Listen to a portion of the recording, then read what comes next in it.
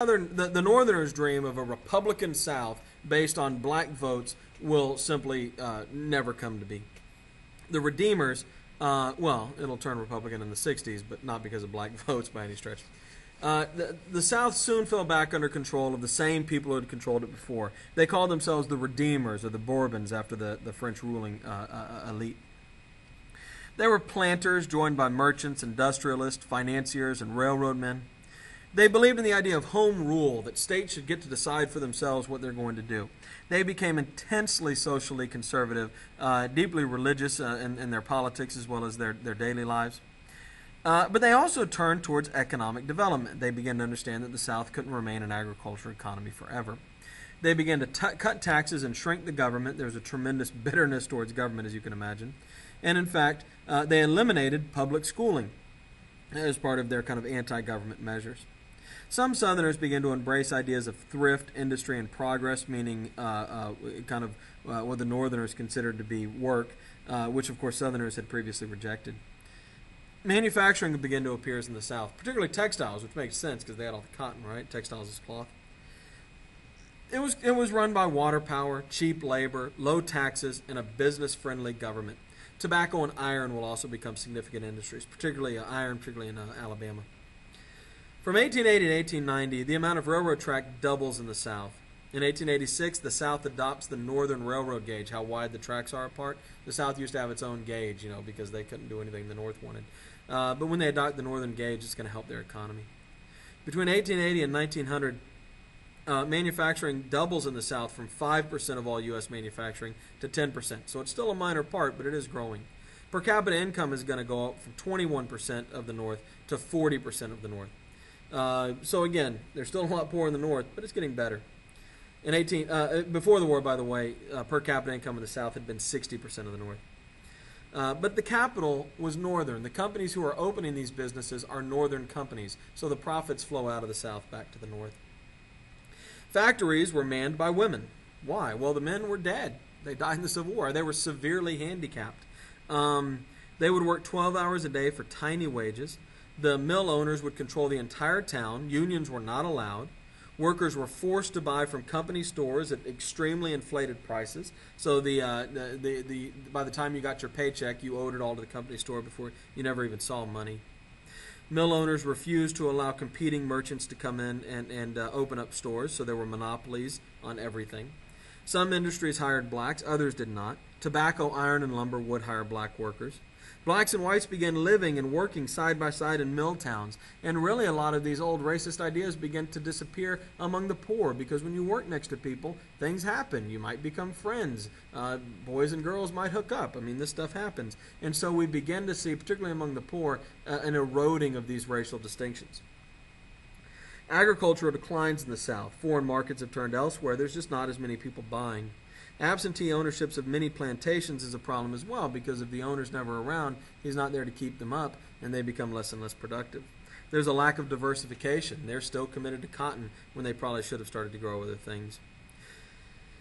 During Reconstruction, or by 1900, 70% of Southern land is being worked by tenant farmers. Blacks also came to believe in this new South. Blacks bought into this. They thought that they would recreate the South in a way that was friendlier to blacks. They would work to get off the farm and into business. They dreamed of opening up a store or a factory or something like that. Black colleges have spread across the South, as we know. And the main figure of this, the iconic figure of this, is Booker T. Washington. Booker T. preaches to African Americans that hard work and education is the path to equality, not political agitation. He's a former slave. He got his degree at Virginia's Hampton Institute, and he founded, along with others, the Tuskegee Institute in Alabama. He has a cautious path of self-improvement. He says, if we make ourselves worthy of success in the white world, then we will find success in the white world. You don't demand it. You don't go out and demand political equality. You show white people that you can contribute, and then they'll let you contribute. He urges black to focus on industrial and agricultural education. Don't go be a lawyer. Don't try to be a college professor. Learn useful skills, skills that will help you in business.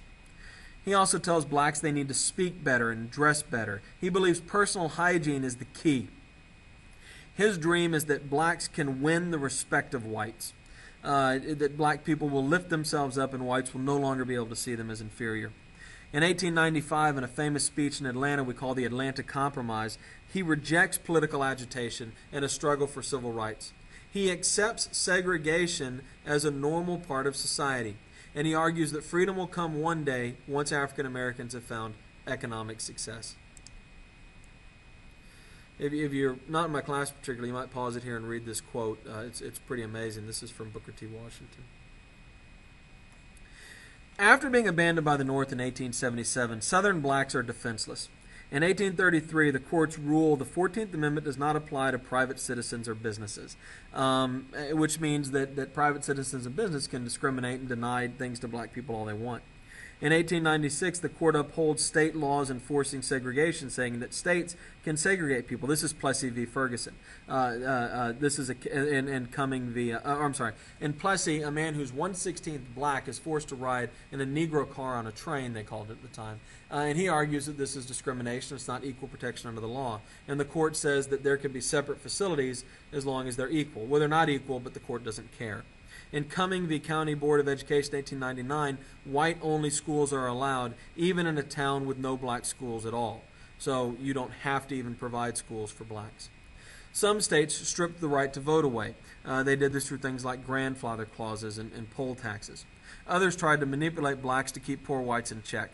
By 1890s, the Bourbons feared the poor whites and blacks might team up in a class war instead of a race war. By the end of the decade, the black vote is down 62%. And so these attempts to prevent black people from exercising political authority work. Jim Crow laws are what we call these laws enforcing segregation. Everything was segregated, even public facilities. Bathrooms, water fountains, as you guys know, restaurants, everything was segregated. Lynching became common. An average of 187 African Americans were lynched a year. 80% of those were in the South, which is important to note, 20% were in the North. It was seen by whites as a legitimate form of law enforcement, and it was a public spectacle. People came out from all over the place to watch these. They would advertise them. They would put flyers up. You would bring your kids out. It was a picnic. You might even get to go up, and you and your kids might even get to go up and put a few bullets in the black man after he had been killed. This is a way of controlling blacks through terror. You're going to speak up. You're going to fight back. Well, this is what's going to happen to you. And incidentally, they didn't care if they went to avenge a crime. They didn't care if you were the person who did it or not. If you were black and they get their hands on you, that was enough.